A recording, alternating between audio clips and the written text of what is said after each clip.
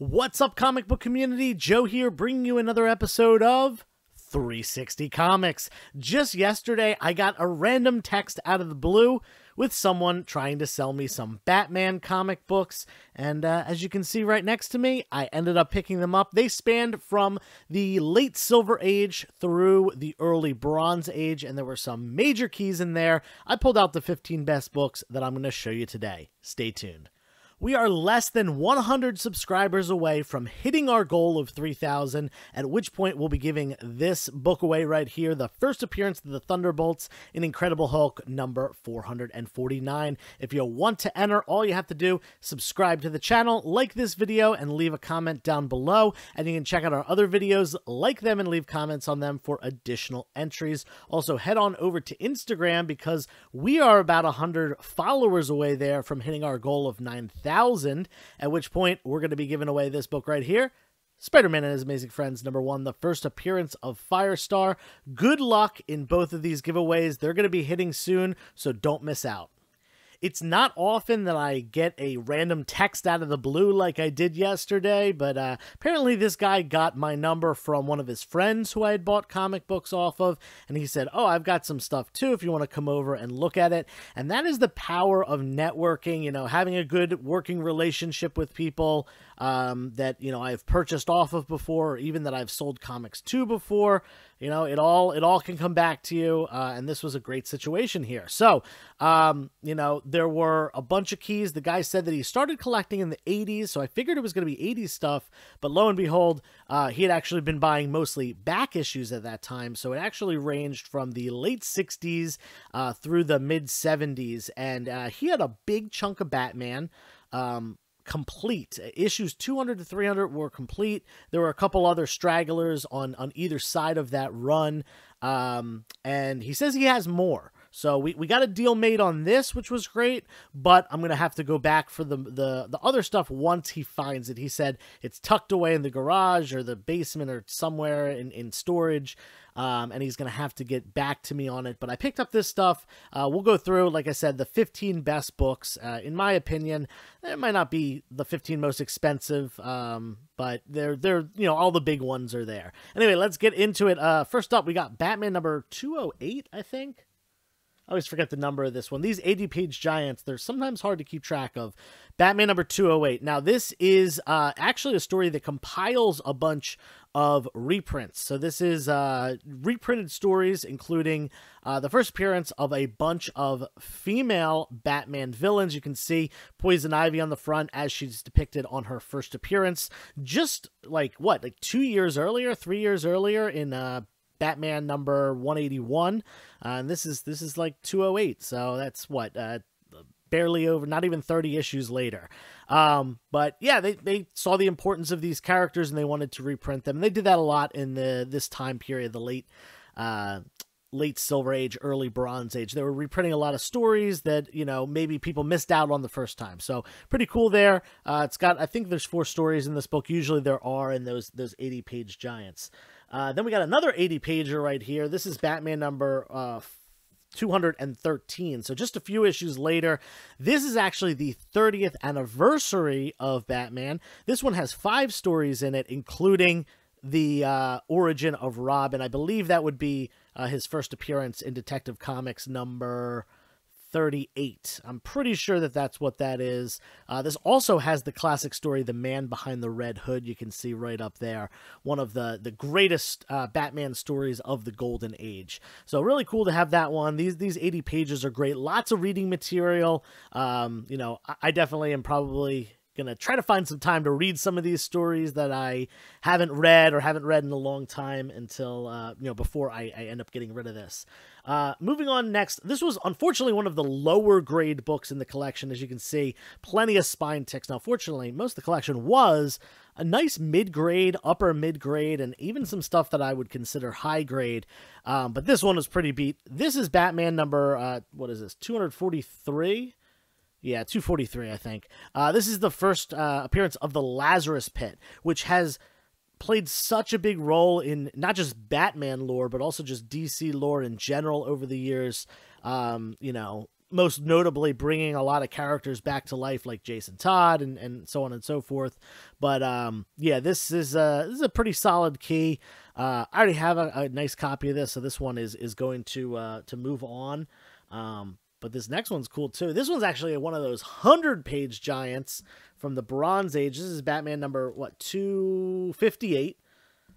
And this is the first mention of Arkham Asylum, but in this issue, it's referred to as Arkham Hospital. They use that for the first couple times that it's mentioned, and then it changes to Arkham Asylum, I guess, to give it a more like ominous tone to it. But yeah, we've got this awesome cover featuring the coin falling on Batman, Two-Face's coin.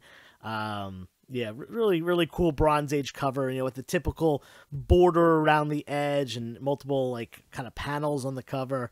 Cool stuff. This was like mid-70s or so. So, some really, really great content there. An early appearance of, like, one of the most crucial locations in the Gotham City area. Moving on, we've got Batman number 235. Now, this is the second appearance of Ra's al Ghul, or Ra's al Ghul, depending on how you pronounce it.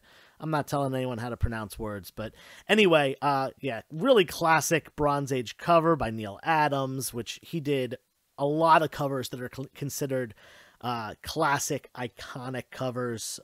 This one I really, really like, especially given the perspective kind of right on the water with the cowl in the front and Batman kind of, making that move out of the tree there.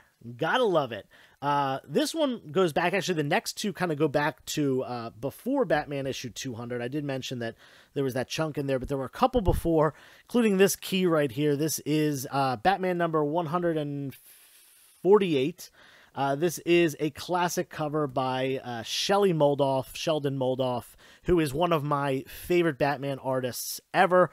Tons of great stuff during the Golden and early Silver Age. And this one even has a Joker appearance on the cover, which makes it all the more coveted by collectors. Same thing with this. This is issue number 186. Forget who does the cover on this, but obviously a Joker appearance. And this is the first appearance of Gaggy the Clown, a character that was kind of meant to be Joker's sidekick, Joker's version of Robin, but didn't really stick. The character was brought back multiple times, most notably, I think it was during the Gotham City Sirens run, if I remember correctly. But yeah, we got Gaggy the Clown right on there with that stupid haircut and the weird nose, and yeah, you can see why he maybe didn't catch on.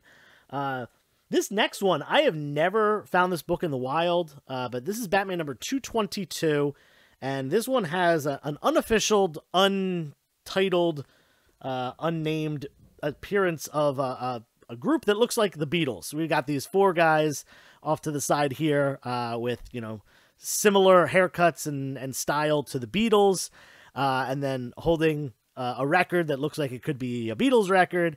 And, this was around the time that it was rumored that a Beatle had died. I think it was Paul had been rumored that he had died and then been replaced. And I from what I remember, this story kind of plays on that. It kind of does a little, connection to a real world thing that was happening, a little conspiracy theory that was happening at the time, and just put it in the Batman lore. So I thought that was really cool. They even have the album cover on the front. But yeah, I'm not too much of a Beatles fan, so this probably isn't going to be something that I keep.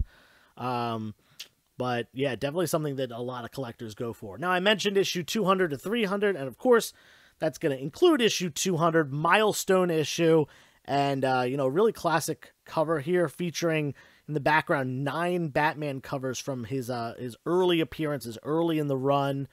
Some really classic covers, including the big one up there, Batman number 1 from 1940. And yeah, this was I want to say that this was Neil Adams' first time doing the art on Batman, if I remember correctly. I think this is. Don't quote me on that. If I'm wrong, I apologize. But either way, it is a coveted issue. And then we're up to this one. This one we saw in the beginning of the video.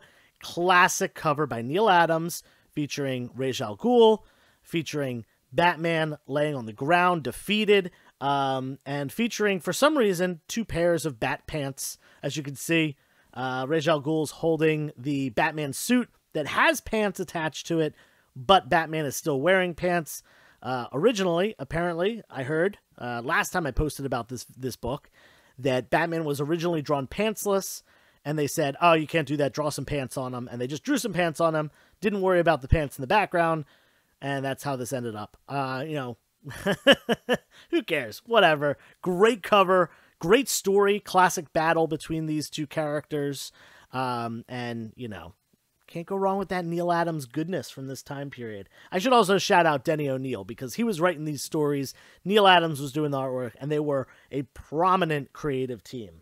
We're down to the last 5 books here, the 5 best, I would say, in the whole batch. And this one right here, I forgot the number on this one. What is this? Batman 237. This is the first appearance of the Reaper, and this is quite possibly the highest grade book in this collection. I think this is in the 9s. I've never seen this book raw in this kind of condition. And for that reason, I might end up keeping this one just because of how nice it looks. I already have a copy, but again, I might just upgrade my personal collection copy and keep this one and, you know, get it graded, because I'm really curious to see how this will go back. There's, like, not a spine tick on it. And, you know, even the edges and the corners and stuff look great. So we're going to have to do a little bit of thinking and see what I'm going to do with that. Moving on, another book that I already have. So this one will be for sale because this is lower grade than the one that I already have. This is Batman number, man, I'm forgetting all these numbers, 234. A lot of people refer to this as the first Silver Age appearance of Two-Face, but this would have been the very early Bronze Age. This came out, I believe, just months after the book that started the Bronze Age, which is that Green Lantern, I think, 76 with that all-green cover. That's kind of the kickoff point that most people go by. And for that reason, this would have been an early Bronze Age book. But a lot of people say first Silver Age or first, post-Golden Age. Really, he didn't appear in the Silver Age at all. No Two-Face in the Silver Age. There was one issue where Batman dressed up as Two-Face, but this is his real reintroduction, and definitely a very, very cool cover at that, with the big old Two-Face face there. And this is like, being drawn in such detail. Really, prior to this, he wasn't drawn with this much, detail on his scars on his side of the face. So, yeah, this is definitely a very coveted book. But man, we are down to the last 3, and these get just better and better. Batman number 251 is next. This is such a classic cover. You saw this in the thumbnail, me doing my silly homage to this cover, but yeah, just absolutely classic Joker cover by Neil Adams with a Denny O'Neil story. And this is when they really brought the Joker back to his, like, homicidal origins. He started off like, crazy psycho guy. Then he was kind of made more silly in the 60s. That whole thing happened during the late 50s and early 60s, where the Comics Code Authority was already pushing for stuff to become a little bit more kid-friendly and, less violent, less graphic. And that, coupled with the success of the silliness of the Batman television show, I really think pushed this character down to being more of a comical character like he was during the 60s, especially the later half of the 60s. But they revamped him in the early 70s in this issue, and they did a good job, because think about how that character is portrayed nowadays, not just in comics, but in film and, even in animation. The Batman animated series Joker is certainly no clown, pun intended. He is certainly creepy and crazy. Yeah, this is phenomenal. I would love to keep this book, but this is one that I am going to sell, because I have a grade in mind that I would like my copy to be. This does not hit the mark there. This is mid-grade, but, I would like a little bit higher grade of a copy of this book.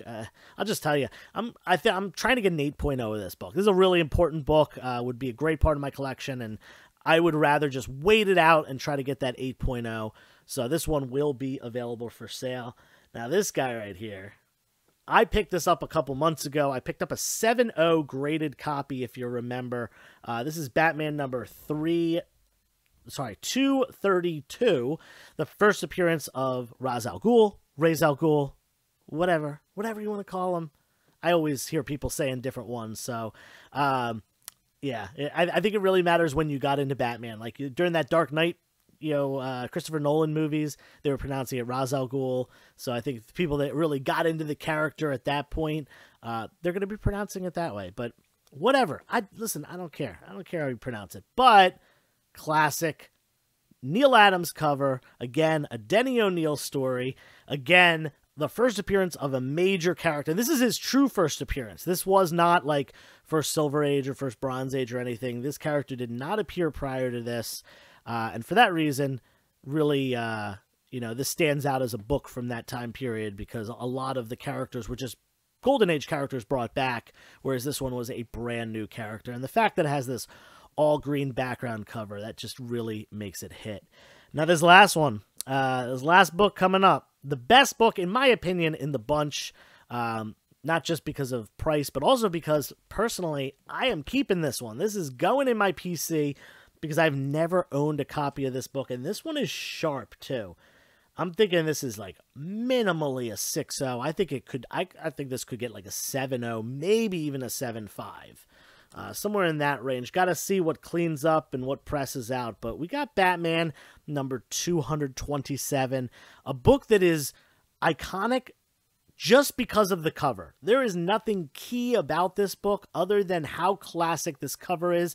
And it's not even really a truly original cover. This is an homage to one of the early appearances of Batman. I think it's, if I remember correctly, Detective Comics 31. I think that's the number. Don't quote me on that, though.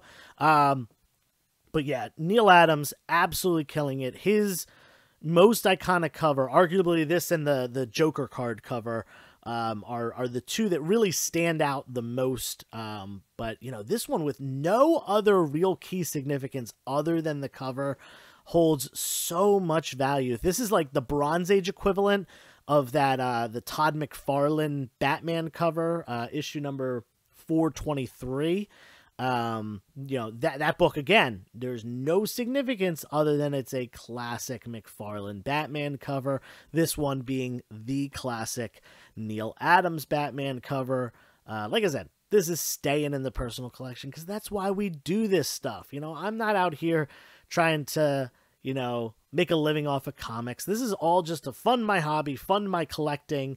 And yeah, I love it when I can find stuff. And if you've been watching recently, those amazing Spider-Man books I got in the last video, a couple videos ago when I got that first cover appearance of Two-Face, that Golden Age Detective Comics book,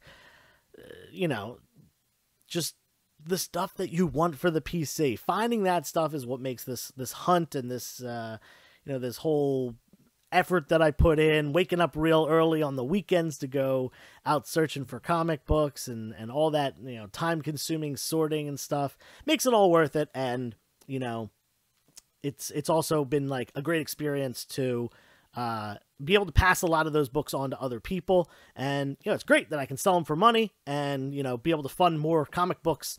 But yeah, just, making friends in the community has been really awesome. Anyway, I'm going off on a tangent about something that this doesn't even have to do with, but thank you all for watching. I appreciate your time.